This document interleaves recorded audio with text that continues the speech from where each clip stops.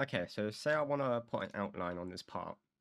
Well, that's pretty easy. We can just give it a highlight, as you can see right here. And if we click on that, we get a few properties. So first of all, you can just set the fill transparency to 1, and now you just have an outline.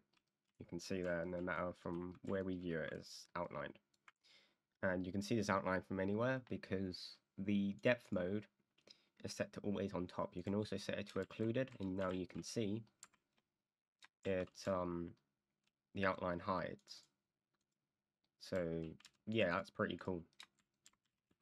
You can also set the outline transparency if you want it to be like half.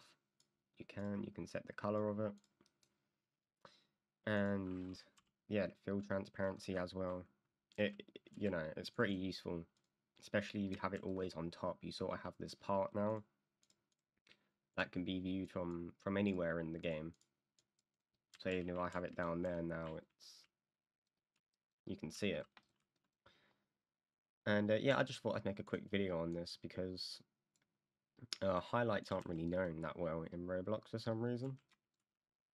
And I see a lot of people asking sort of how to do stuff like this. So I just thought I'd clear that up. But yeah, that's how you put an outline on a part.